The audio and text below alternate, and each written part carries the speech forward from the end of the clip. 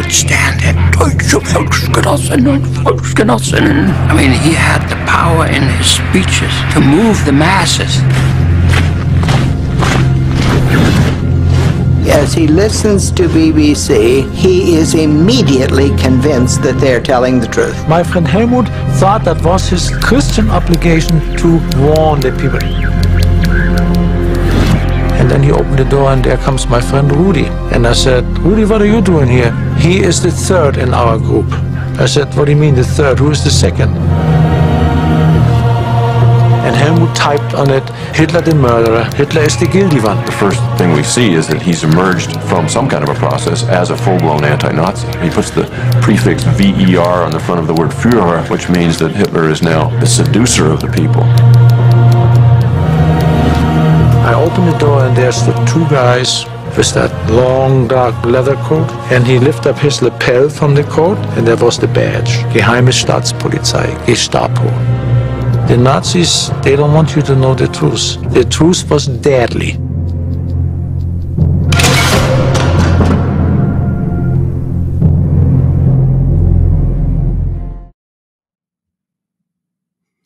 Hey, welcome everybody to the Truth and Conviction live stream. We are joining you live because it's a live stream. I am Matt Whitaker, and I want to welcome all of you, of course, our Truth and Conviction fans and our Angel Studios fans, and any who are joining us for the first time tonight. It's great to have you here. Tonight we're going to talk about some things that I'm very passionate about, and so I actually, although I don't, it's no secret, I think if you've watched any of our previous live streams, they're not my favorite thing to do, but I do them, and but tonight I'm genuinely excited to talk to you about some things that are very important to me. But to those of you who are tuning in for the first time, I just kind of want to give you a quick overview of what this project is and kind of where we are at with it. This is, of course, the Truth and Conviction limited series with Angel Studios, the true story of a teenager by the name of Helmuth Hübener, who was 16 years old and decided that he needed to stand up against Hitler, and recruited some of his friends and wrote these amazing and powerful flyers and leaflets filled with the truth. And these teenagers were putting them out across Hamburg, right in the heart of Nazi Germany. And it's a powerful story that has captured my attention for more than 20 years. So very excited to now be at a place and at a time where we can get this out there.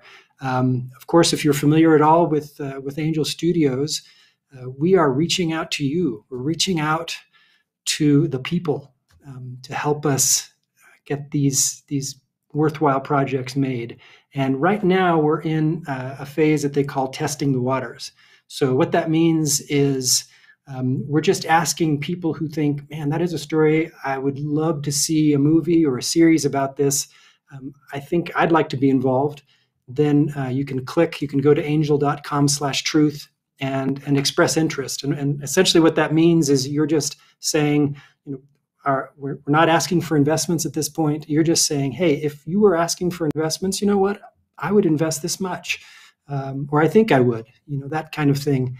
And that's really what we're doing. And once we have enough people who express interest and decide that, if the investment were open, that they would want to be involved, then at that point, we hope to be able to actually open it up for investors to take part in this, and not just be kind of making. It's not a donation. That's the cool thing. It's an opportunity to be a part owner in this incredible project. So if you haven't had a chance to go to angel.com/truth, you can go over and check it out and see if it's something that you want to express interest in.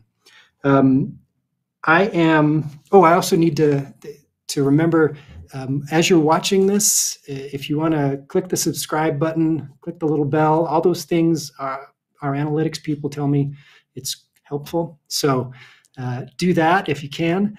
And also, I love it when people will comment below. So if you get a chance to make a comment, or especially if you've got questions about some of the things that we're going to be talking about, or questions about this project, comment below, ask those questions, and then at the end, I'll be able to take a few minutes and hopefully answer as many questions as I can. So I'd love that if you can do that. Okay, so because there's so much that I want to talk about, and I know that I can't talk about it all, and I'm going to have to probably skip some things, but I've come prepared. I've got notes and I've got quotes, and we'll see how much of this I can get through. So I ask for your forgiveness if I'm rustling through papers and trying to make sure that I don't skip something. And I would ask my incredible team here, Esther and Ryan, if I skip something, just yell at me or whisper in my ear or something like that, and I'll try and go back and fix it. All right. Because tonight it is July 20th, and because it's July 20th, I thought this would be the perfect day, perfect night to talk about those who stood up against Hitler, those who were resistance fighters, sometimes called freedom fighters, against the Nazi regime and against Hitler. And of course, July 20th is a very significant date amongst those resistance fighters. It is the day that Klaus von Stauffenberg, who was a colonel in the German army, along with a group of other generals and military leaders. If I can this photo right here, it's just amazing to me. So if you see, that's Stauffenberg at the left there, kind of standing at attention. Looks like he's just about to shake Hitler's hand. Minutes later, they would go into a meeting together in the building, I think that's right behind us in that photo. And he would bring a bomb in and set it down underneath the table, and then had it arranged that he was going to be able to step out shortly before that bomb was to go off. And it did. This bomb exploded, and they had a plan, and all these generals had a plan how to seize control of the Nazi government and take it over, and then create a democracy out of it. And all of these incredibly brave men who risked everything to do that, knowing that if it didn't work, if the bomb didn't go off, if it didn't kill Hitler, that their lives were over. That was going to be it. And unfortunately, it didn't work. The bomb did go off, and some people were killed in the room, but Hitler wasn't. And we'll talk later, a little bit later, about the details of why that happened and why it didn't work. But Klaus von Stauffenberg and so many others that were involved, eventually thousands that they even suspected might be involved in the July 20th plot, were executed. Many of them in the same room, in the same execution chamber where Helmuth Hübener, who our story is about, had been executed just a couple years earlier. So this is it's an important day for me to remember what people like Klaus von Stauffenberg and others did to try and do something. And the example of what these military men tried to do. I mean, they were military men, and so what did they have access to? They had access to guns and bombs and those kinds of things. And so that was the nature of their resistance, was to try and kill the person at the top. And again, it was disastrously unsuccessful, but what a valiant effort. But there were also other groups who were trying different approaches. And there were a number of groups, including the Helmuth Hübener group, that were peaceful resistance fighters, that they were trying to use information and trying to get the truth out to people, and trying to get it out to enough people with the hope that the masses would, knowing the truth, the masses would rise up and take down, because of the sheer numbers, take down this Nazi regime. I also have to say that I understand. I'm quite taken with this idea of a peaceful resistance, of these peaceful resistance fighters. And I love that approach and the power of a peaceful resistance.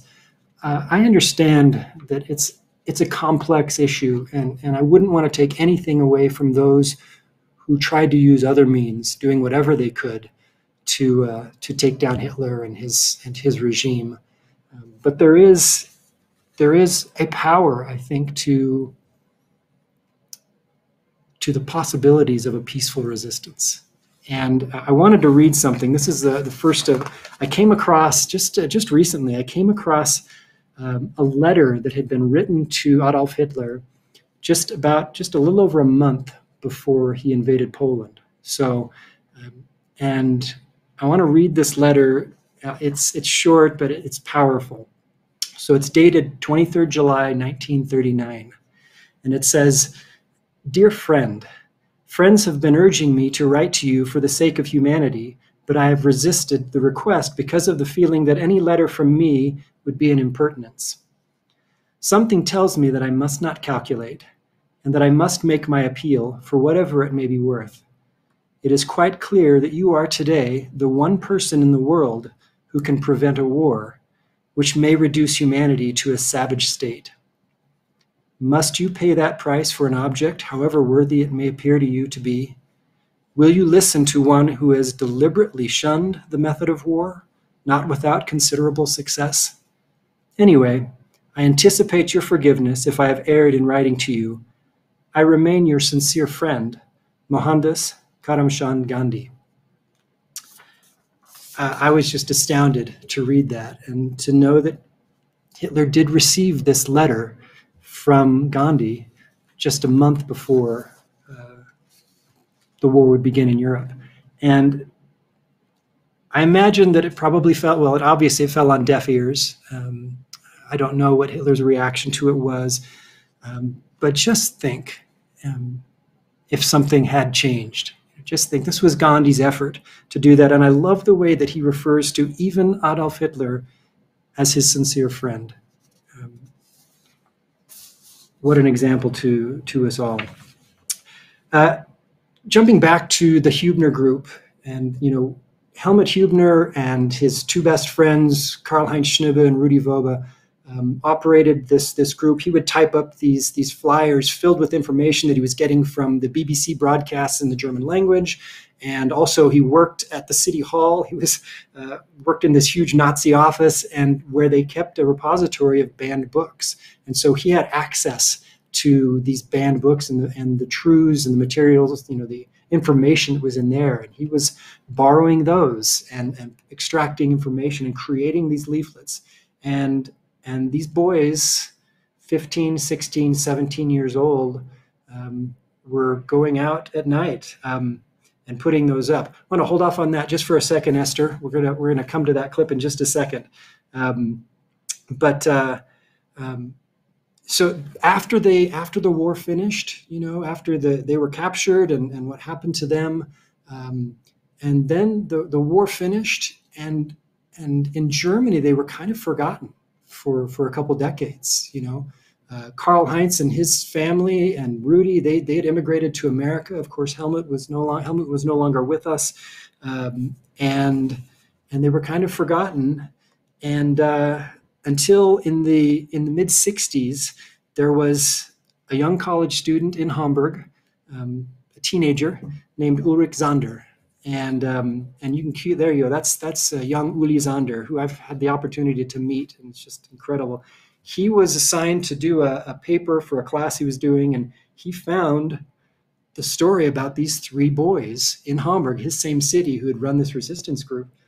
And so he wrote a paper on it about Helmuth Hübener, and that paper was found by German author Günter Grass, who was a Nobel laureate, an acclaimed German author who had written a book in English called Local Anesthetic. And in that book, he references this group of teenage boys in Nazi Germany, this boy Helmuth Hübener, who had tried to peacefully take a stand against Hitler. And Günter Grass, this acclaimed writer and German writer who was the same age as Helmut. So they were the same age growing up in Nazi Germany. And then he, of course, lived and had gone on to write many novels about that period and exploring what went wrong. You know, how could this have happened? And this is where the story comes indirectly back to me. So Günter Grass writes this book. There's a young American professor of German history and German literature named Alan Keele, who reads this book by Günter Grass, this German author, and sees this story about this group of teenage boys and Helmuth Hübener, who he had never heard of before, and he was just taken with this story. And decided that he was going to find out more about this group. And Alan Keele, Professor Keele, is the one who really brought this story to the world. He literally has written the book, and in fact, books about the Helmuth Hübener Resistance Group, and has made it, in a sense, his life's work. He was the one that went back to Germany and performed interviews with surviving members of Helmut's religious group, and tracked down his two best friends, Karl-Heinz Schnive and Rudi Woba, and kind of had to coax them to begin to share their stories, because they had come to America, they'd gotten married and had jobs and were proud to be Americans now. And then here comes this man, Alan Keele, saying, I want to hear your story, and I think other people need to hear it as well. And so it was through Alan Keele and his writing, and then eventually I got to meet him about 21 years ago, that I learned so much about the Helmuth Hübener group, and it has captured my attention for these decades as well. But I just had this thought as July 20th was approaching. I thought, you know what, I want to reach out to Alan, see if we can just sit down and set up a couple cameras and talk about resistance groups, talk about the Hübener group, talk about the power of peaceful resistance, but also, you know, people like Klaus von Stauffenberg and the July 20th plot. So we're just going to watch a brief segment of my conversation with Alan as he talks about these resistance efforts. So Esther, do you mind just queuing that up? Okay. Should we rock and roll? We are rolling. Because July 20th is coming up, can you just kind of tell me what you understand about Stauffenberg and the July 20th plot and how that played out? Yeah, I very much don't like to have to ever be in a position to say anything negative about Stauffenberg and his co-conspirators. I think they were heroic, absolutely courageous and wise. I think it was just really, really bad luck that the bomb in the briefcase got, when Stauffenberg left the room, it was in somebody's way, and they put it behind a big solid leg. This was a table that didn't have 4 legs, it had 2 big solid legs. Imagine an old library table or something. And somebody put that on the other side of this solid oak leg from Hitler. They were also they were in a different place where they were intended, where the meeting was intended to be. There was some trivial reason why they'd moved it to a shaky little frame box of a shed, a shack. Which gave way, I guess. Which just blew out its roof and its walls, and so the blast was expended into the air. So there are all kinds of physical reasons why this happened. It was just really, really bad luck, I think. So I have the greatest admiration for those people, and for their courage and for the sacrifice, because there was a bloody retribution. Stauffenberg himself was gunned down in the courtyard of what was the equivalent of the Pentagon in the so-called Bentler block in Berlin. It's now in the Stauffenberg Strasse. The street was named after Stauffenberg. There's a spot there where he was put up against the wall and shot. And in that building, incidentally, up one flight, on one whole wing of the building, there is a memorial to the resistance to Hitler. And it's interesting that the very first room that you come to is the room dedicated to Helmuth Hübener. So Hübener and Stauffenberg had a lot in common. The big difference, of course, was that Hübener chose to be nonviolent. I think I share Günter Grass's view that what really needs to happen in these kinds of cases, where a country's been taken over by a demagogue, all other sources of information have been quenched, destroyed. People don't know what's true and what's not true because they've been, you know, the Nazi propaganda apparatus is legendary, right? Probably, if you look back on it, it's the most thoroughgoing, scientifically hard-driven propaganda effort that was ever done. There were absolutely no other sources of information in Germany. So here's Hübener with his shortwave radio, suddenly listening to the BBC. The point is that happened to be his medium. It fell into his hands. Stauffenberg had a bomb. Just love the power of that idea that Helmuth had access to a radio, a band shortwave radio, where he was listening to the BBC broadcasts. He had access to a typewriter, and so that was his weapon, was words and the truth.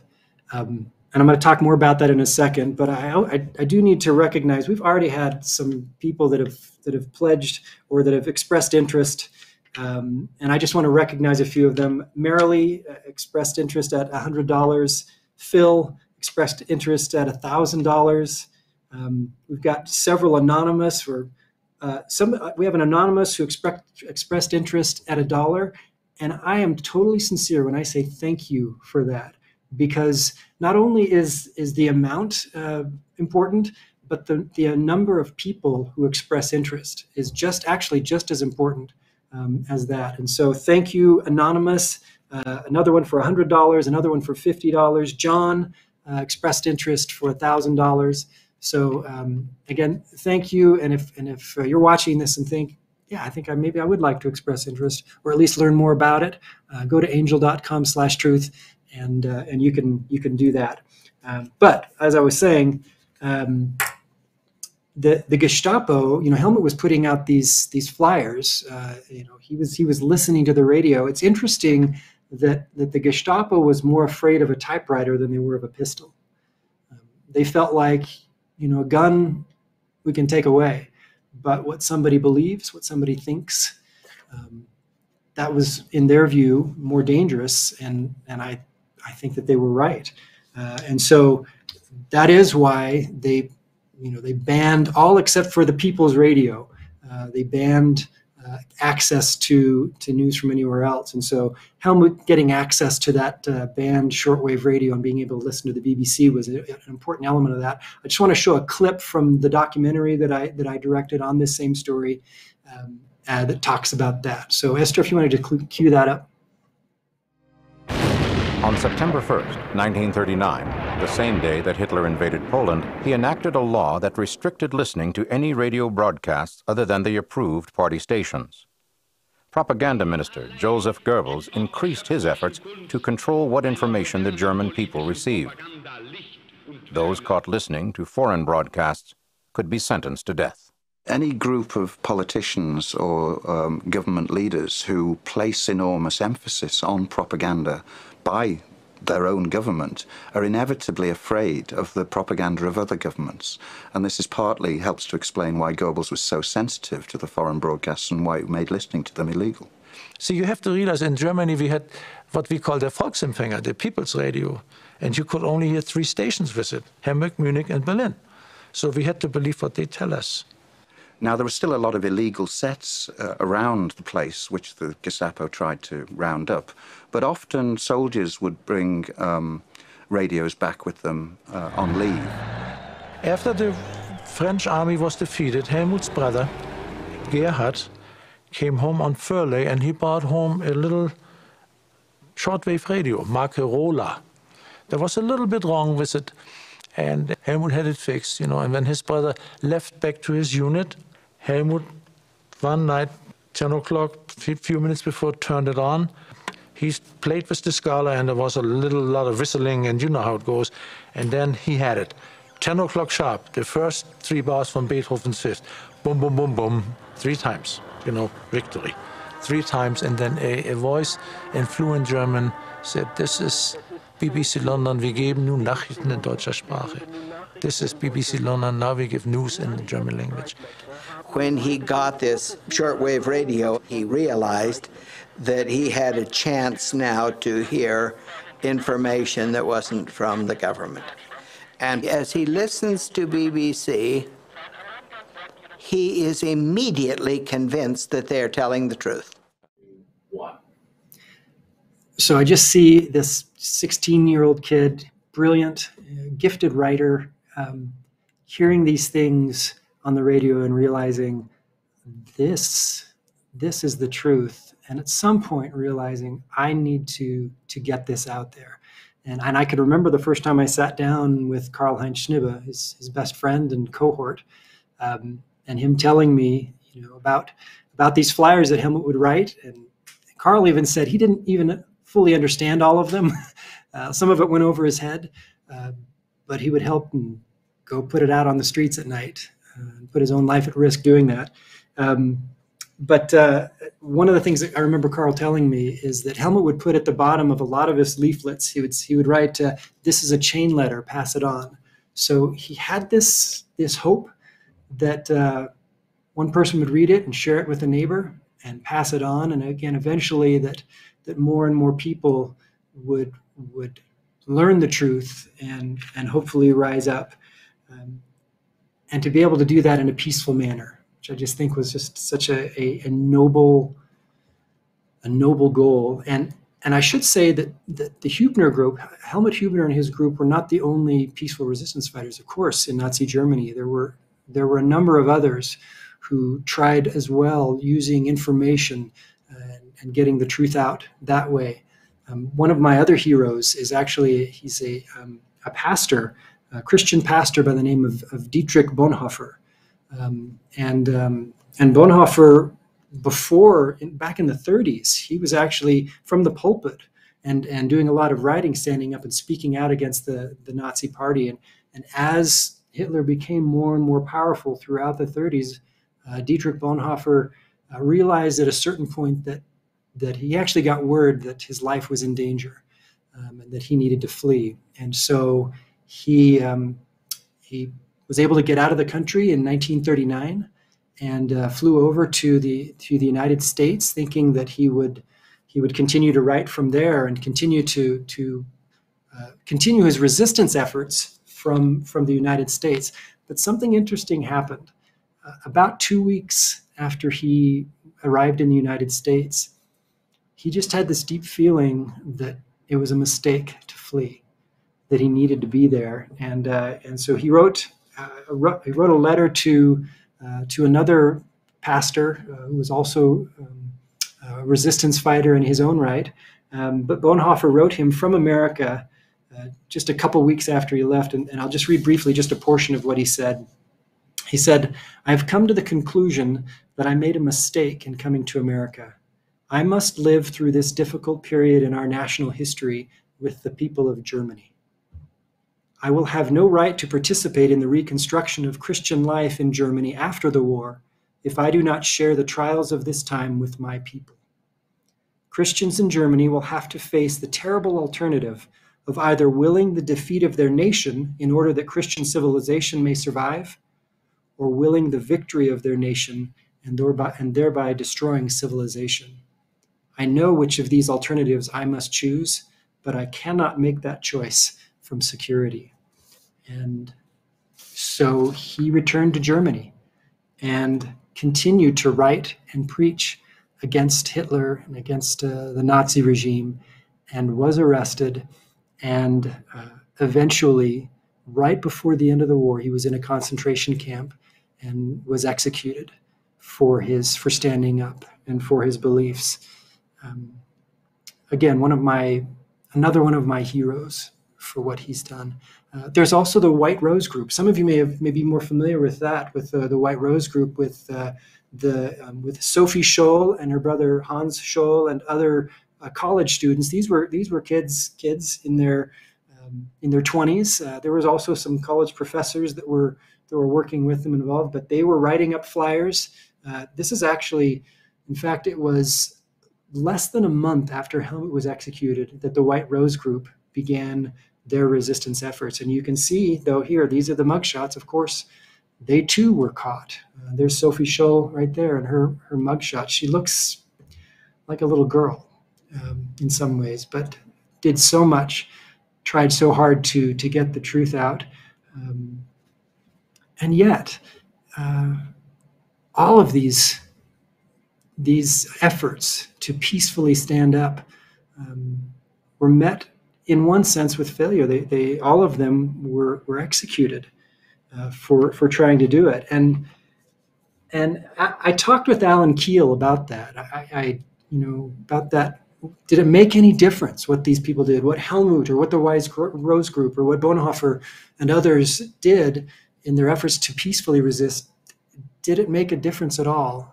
And this is what Alan's response was.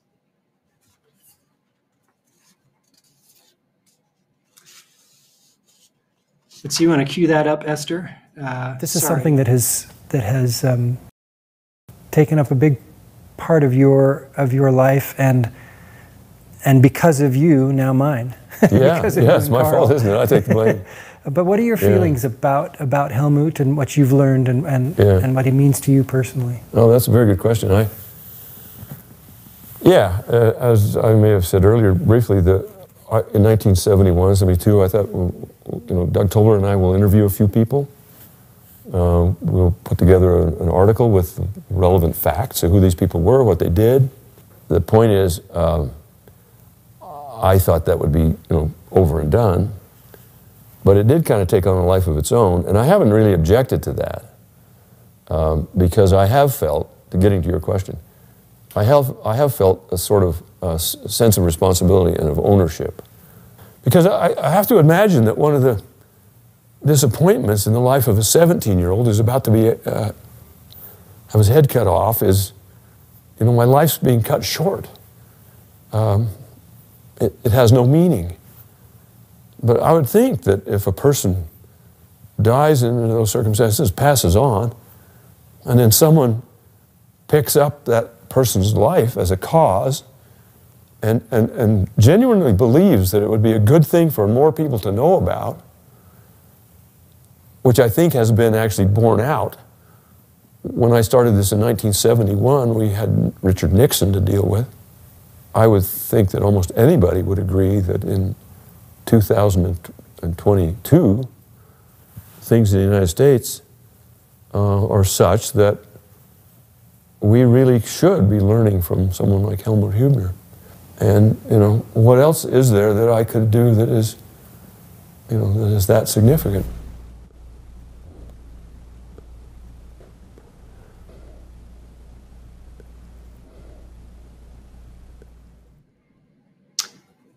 It was actually quite moving for me to hear Alan's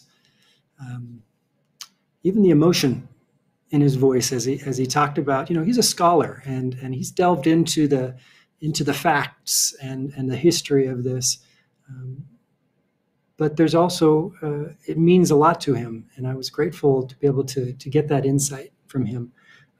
We've got another clip from Alan, and Esther, maybe we can bring that up, where Alan talks about the different revolutions. Let's see, do we have that? We don't have that. Okay, all right. We won't go there. One of the things that that was important to me as I was looking, one of the things that Alan talked to me about was the fact that although we can look at Helmuth's resistance efforts and all these others, these peaceful resistance efforts, and think, well, they all were killed, and did it make any difference? Alan has a really interesting perspective on that, because he feels like what those peaceful resistance fighters did became kind of the soil where post-war Germany could grow out of, and even he specifically talked about in East Germany, which was under communist rule after World War II. And then in 1989, and throughout the 80s, but in 1989, and some of you are old enough to remember this, when it began in the city of Leipzig in Germany. There was a big church there, the St. Nicholas Church, and there was a pastor there who had been having what he called these peace prayers. And every Monday night, he'd been doing this for years, where he would just invite anyone who wanted to come and have prayers for peace. And it started to grow, and more people started to come. So the communist government in East Germany started getting worried about it. And so they put up barricades so people, hoping to stop people, but more people started to show up to that. And eventually it spilled into the streets. And in October of 1989, there were 70,000 people walking the streets of Leipzig. And of course, right around the corner, there were all of the police with their shields and their water hoses and guns, and just waiting for someone to throw that first rock through a window, waiting for someone to be in the least bit violent, and then they would attack. But nobody did. And one of the beautiful parts about that is that so many of them were carrying candles.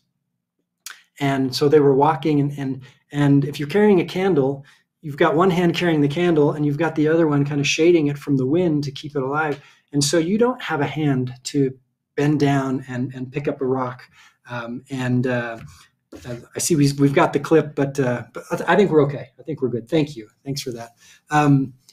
They didn't have a free hand to pick up a rock or to make a fist and punch somebody, and so they couldn't do that. And in fact, there were reports afterwards that one of the communist leaders there said, "We were prepared for everything except for candles and prayers," and they didn't know what to do with it. And it's just amazing to think that that was in October. I think it was October 9th of 1989 was when that 70,000 people marched the streets of Leipzig with the candles in their hands and peacefully resisted. And then soon there were hundreds of thousands. And then after that, it spread across East Germany, and there were hundreds and hundreds of thousands of people all across East Germany that were doing that. And a week later, the Berlin Wall fell.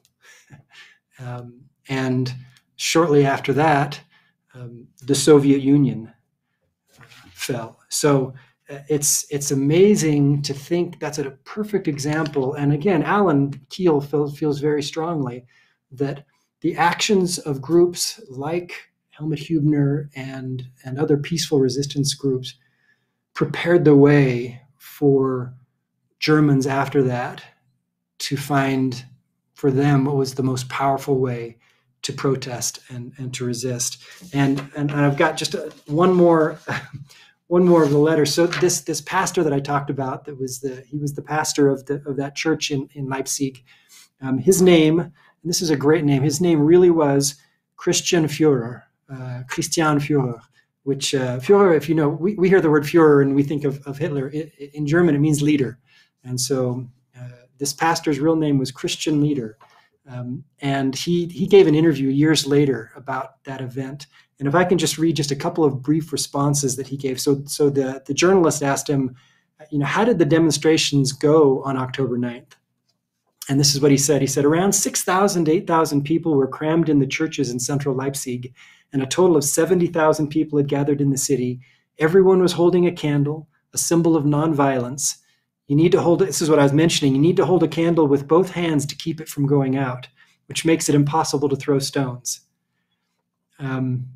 He said, had we thrown stones, they would have known what to do. They would have attacked. But the tanks had no choice but to withdraw without a single shot being fired. And that's when we knew that the German Democratic Republic would never be the same again. And then the journalist asked him, or said, you urged the demonstrators to remain peaceful and told them not to be daunted by the tanks. What made you so confident that the peaceful protests would work? And his response, we were not in the least confident. We were afraid day and night, but we had the courage of our convictions. The Bible had taught us the power of peaceful protest, and this was the only weapon we had. What moved me the most was that people who had grown up in two atheist dictatorships, first the Nazis, then the communist regimes, were able to distill the message of Jesus into two words: no violence. And then they practiced what they preached. If miracles happen, this truly was one. It was the first successful revolution, and it was a peaceful one.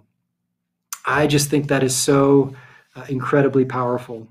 I want to talk just a little bit more about the amazing peaceful revolutions that took place in Western and Eastern Europe, as especially Eastern Europe in the late 80s and early 90s.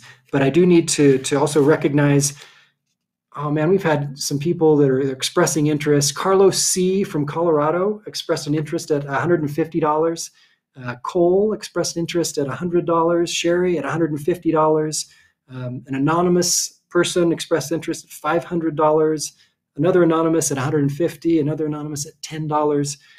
Man, thank you again. Thanks everybody for that. And if you'd like to go over to angel.com/truth and learn more about it and express interest if you feel so inclined. Okay, let's see here. Oh yes, how are we doing on time? Am I okay? I've got just a few more minutes.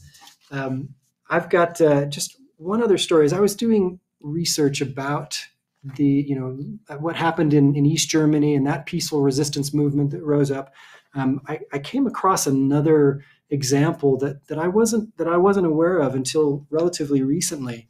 But in the Baltic states, so the countries of Estonia and Lithuania and Latvia, these tiny little countries kind of tucked up there on the northwestern corner of the Soviet Union at the time, they did some amazing things to stand up peacefully. And I just want to talk about, so in Estonia, and Estonia is a country, it's one of the smallest countries in the world. It has, I think, a population of like 1.3 million people. Tiny country that would have a huge impact on overturning the Soviet Union. The Estonians have this deep and long, centuries-long tradition of folk songs and singing songs. And so they began in the late 80s, they began gathering in groups and singing banned patriotic songs from their country that they weren't supposed to sing. And these groups started small, but got bigger. And then there were 10,000, then there were 50,000. And soon, in a country as small as that is, there were hundreds of thousands of people. They call it the singing revolution because what it did, and of course it's nuanced and there are a lot of other things that were taking place, but one of the things that this did is these people gathering together and singing songs that they weren't supposed to sing. It even got to the Estonian communist leaders. Some of them began to change their mind or began to have the courage to say, you know what, it's time for a change. It's time to stand up. And another just amazing thing that they did is the three countries of the Balkan states on the, I think it was the 40th anniversary of when the Soviet Union had taken over the Balkans, or excuse me, not the Balkans, the Baltic states. Let me get that right, the Baltic states. But those three countries, they held what became known as the Baltic Chain, where over a million, about 1.5 million people designated a day, and they joined hands from Tallinn, the capital of Estonia, all the way through Latvia to Vilnius, the capital of Lithuania. And they joined hands, and it was this huge statement that they were joined together, and it was this peaceful statement, again, that all these things came to eventually topple the Soviet Union. It was just shortly thereafter that Gorbachev resigned on Christmas Day of 1991, and the world has not been the same since. So anyway, I just wanted to share those stories, and I share all of those. Hopefully you can feel my excitement as I talk about these kinds of ways to stand up against something that's wrong. And I understand that, of course I understand that there are times when it's appropriate and it's sometimes the only option to, that violence sometimes is the only option. Sometimes the bully has to take it in the face to protect others. I was thinking the other day, just even of on 9/11, those passengers who were in United Flight 93, and once they heard the news about what had happened with other planes and knew where they were headed or had an idea where they were headed, they stood up and used every means at their disposal to try and take over that cockpit. So again, I say that to say I understand that there are times when a peaceful resistance is not an option, but I'm so grateful for those people like Helmuth Hübener, a teenager, to remind me that there are so many times in whatever we need to stand up to, that it can be done peacefully, and that if people have the truth, if the people have the information, that truly can, can change the world. So, and that's why, frankly, that's why we're trying to make this series. That's why we're trying to make Truth and Conviction. Yes, it's a powerful story. Yes, I love a good movie. I love a good series. But I do feel it's also something that has a chance to, maybe in its own little way, to make a difference and to remind us and to remind those who see it that there were those in Nazi Germany, even teenagers, who stood up and who stood up peacefully. If you haven't had a chance yet, I would invite you to go to angel.com/truth and again, check it out. You'll see some information there. And if it's something that, if you feel like, you know what, I want to be a part of helping get this series made, then express interest and let us know. Greatly appreciate it. Okay, I don't know if there were any questions. Ryan, do we know if there were any questions that we want to go over? Ryan's looking at Esther, and Esther is saying, oh, there are questions. Okay, they're up on the screen. Let's see. Will there be mentions of other resistance groups in the series? That's actually a really good question. In this series, we may mention some who came before them, but it's interesting that, you know, of a lot of these resistance groups that I've been talking about, with the exception of Bonhoeffer, Helmut and what he was seeing really came early in this. In 1940, 1941, he was seeing things. He was predicting that Germany was going to lose the war at a time when they were dominating. You know, they were just going from country to country in Europe and taking it over. And here's this teenager, this 16-year-old saying, Germany's going to lose the war, and here's why. And but these other groups, a lot of them did come later when they realized, you know, for Bonhoeffer and these other military leaders, they realized we're going to lose this war, and we've got to stop what's going on. And so, long answer to a really good question, but we'll make brief mention of some of those other peaceful resistance groups that took place before, but a lot of them did take place after that. Okay. Any other questions? Okay. We'll stop there. Let's see. I think I've reminded everybody. I'll just say it one more time. If you haven't had a chance yet, go to angel.com/truth and you can express interest. Oh, that's what I forgot to do. I can see it there now. So when you go there, you'll see that it gives an amount. So that amount you see there, which now we're at $663,045. That is people who have expressed interest to that amount. And so, man, it's amazing for me to see that, and we're well on our way. So if you get a chance to go over there, you can look at that. And you know what? Thank you for letting me talk about something that is very important to me. Thank you for your time. We will have more live streams in the future, and we'll be sure and let you know. But in the meantime, thank you for watching. Thank you for sharing it with others. If that's something that you feel inclined to do, thank you for letting other people know. I am grateful, and I will sign off and just let you know that we're going to, after I say goodbye here, we're going to show our pitch video. We call it the Testing the Waters video, and it's just a deeper dive into the Helmuth Hübener story and how I found it and why I and my wonderful partners at Kaleidoscope Pictures are so committed to make it. So if you haven't had a chance to see it, and even if you have, it may be worth a rewatch. So again, thank you to everyone. Really appreciate your time, and we will see you next time.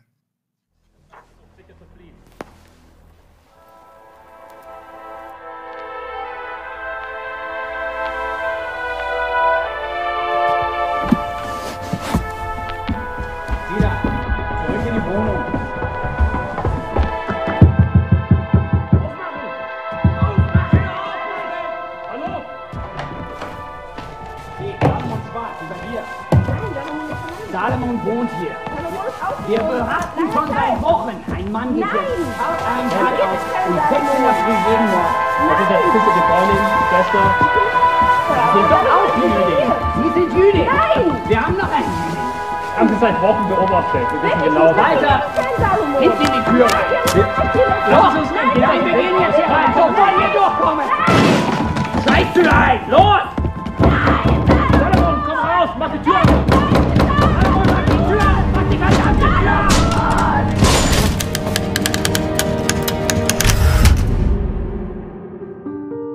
You've just seen the proof of concept trailer for Truth and Conviction, which will be the first dramatic series about teenage resistance fighters in Nazi Germany. It tells the true story of Helmuth Hübener, who at 16 years old was willing to sacrifice his life to stand up for truth and freedom. There will be more powerful scenes to follow, but I just wanted to take a moment and invite you to join us. If you think this story should be a series, show your support.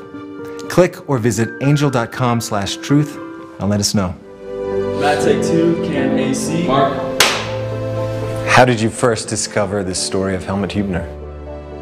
I heard about an old man who was the last surviving member of a teenage Nazi resistance group named Karl-Heinz Schnibe. Heard that he lived less than an hour away from me. I just called him up on the phone, asked if he would be willing to share his story with me. He said, yeah, sure, come on up. So I went up to his house, sat down with him, and let him just share what his experience was as a 17-year-old with his best friend Helmuth Hübener and another friend Rudy, 15, 16, 17 years old, standing up against Hitler. And they weren't using guns or fists to do it. They were using a typewriter. I was scared. I was actually scared because we read in the newspaper every day how severely these people get punished. The Nazis, they don't want you to know the truth, you know. The truth was deadly in Germany. But I was nosy enough to want to know more. The story that Carl told me that day has changed the rest of my life. I walked out of his house that day just knowing we have to make this into a movie. We have to tell this story. We've had the opportunity to become really close friends with Carl over the years. He would share these experiences that he had. He would often get this distant look in his eyes. You could tell he was back in those moments. But to hear this, 80-year-old man saying, this is what we did, that brings a reality to it, that it's just not just a story, but people lived this. What came out of that was, this, not only we have to tell this story, but feel entrusted to tell the story from Carl. The screenplay is incredibly powerful. Matt Whitaker and his writing partner Ethan Vincent have really captured this engaging character piece set within Nazi Germany. And it's gained the attention of Hollywood producers, including Jerry Mullen, who was the Academy Award winner for Schindler's List. He understands the power and the importance of telling stories from that era. It's really amazing to me to think this kid was 16. He wasn't 25, he wasn't 42, he was 16 years old. and had enough to realize that he wasn't going to give in to something that he saw was wrong. One of the most important parts of the story for me was Helmuth's friendship with Salomon Schwarz, who was Jewish. One day, Salomon disappeared, and the Gestapo arrested him, and Helmuth never saw his friend again. We went to church, to our church house, and there was a sign on the door which read, Juden ist der Zutritt verboten. Jews not allowed to enter. And we had one Jewish member in our branch, Salomon Schwarz. You know, and they didn't let that young man in. He stood outside the door, and when we opened up with opening him, he was crying, but they didn't let him in. I wonder how I would feel if somebody took my best friend away. You know, what would I do? For Helmuth, it was time to sit down and start typing up the truth. It wasn't too long after Helmuth started typing up these leaflets and putting them out that he realized he needed help. And so he went right to his two good friends, Karl Schnippe and Rudi Wölber, and asked him to help him. Helmuth said, let's make a promise.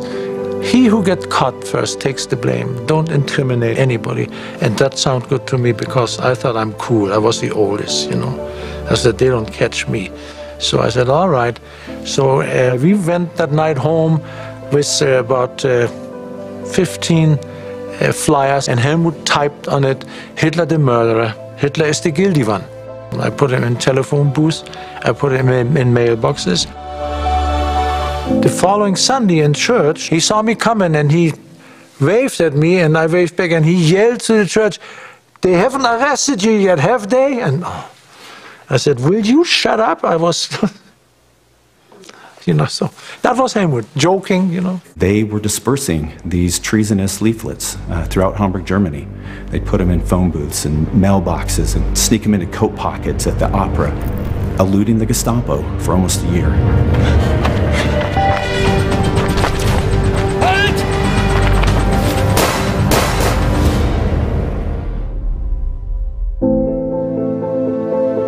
Eventually, they were caught.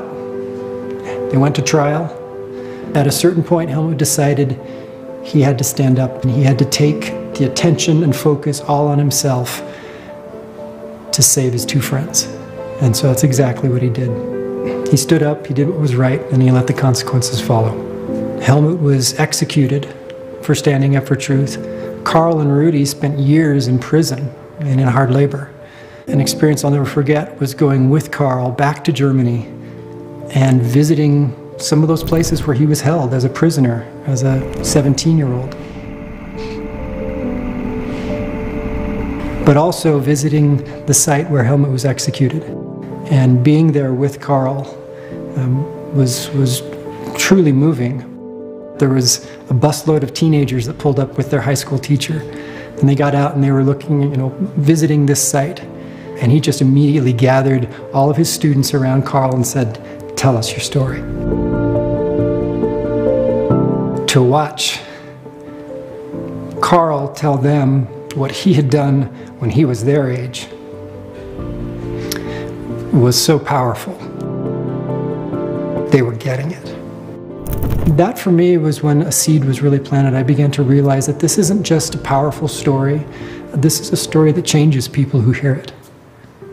Just another quick invite. If you want to see this story made into a series, click or visit angel.com/truth to show your support. Don't worry, you're not buying or committing to anything. We just need to gauge how many of you want to be a part of bringing this story to the world. And action! We are partnering with Baltic Films in Vilnius, Lithuania to shoot Truth and Conviction. We produced 2 films with them previously, and we're excited to go back and work with a really great production partner. They've previously produced HBO's Chernobyl series, as well as HBO's John Adams miniseries and the BBC's War and Peace. Another partnership we're very excited about is with Angel Studios. They've had such incredible success with the Chosen series, and we're excited to bring this project to the global audience that they've been able to reach. Our mission is to tell stories that amplify light. And when we saw the story of Truth and Conviction and what the creators behind that story, we realized that they were going to be able to tell a story that has those same principles that The Chosen and any other project that amplifies light. And it's a story that needs to be told today. It's It's a story that matters now. Helmuth had big blue eyes, I mean really big, dark blue eyes. And I never saw Helmuth emotionally, you know. He never showed his emotion when something happened. And when I put my arms around him, I told Helmuth, I see you pretty soon. His eyes filled with tears. And he said to me, I hope you have a better life and a better Germany. And then he cried.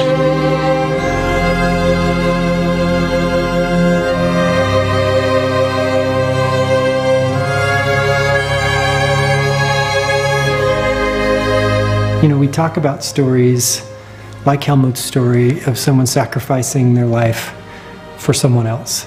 I've always felt that there's like this, across humanity, it's like there's this deep connection with those kinds of stories. For me, that's what Helmuth did.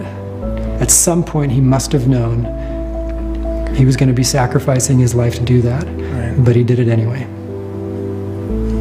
That compels me to tell this story.